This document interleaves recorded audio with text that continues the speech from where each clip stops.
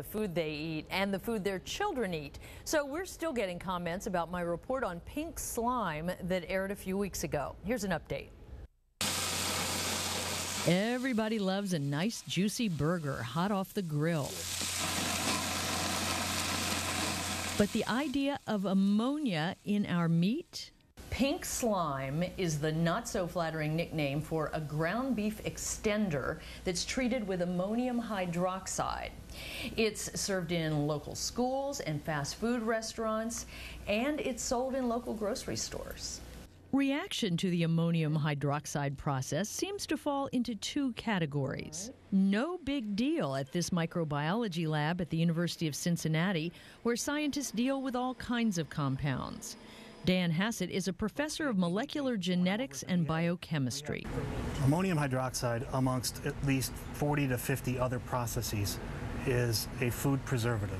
The compound is used at very low concentrations, typically 1 to 1,000 to 1 in 500 per gram of whatever you use, whether it's lettuce, whether it's meat, whether it's poultry, whatever you're preserving, to keep that agent, say meat, for a longer period of time.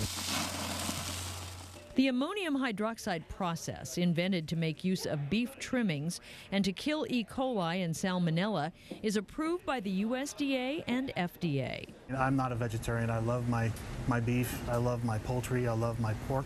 I'm not concerned about that at all because I know that our FDA is very good at what they do. On the other hand, Lauren Nemes of the Nutrition Council believes safety should not be our only concern. As a dietitian, I want people to eat less ground beef, whether they buy it from a butcher, whether they're getting it in a fast food burger, or whether they're going and getting it served at a school lunch.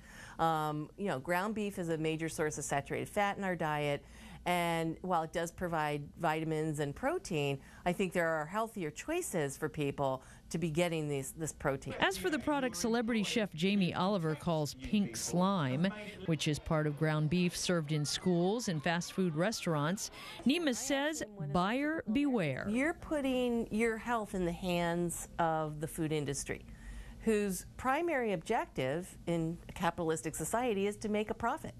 They're not there to protect your health. That is your job as a consumer.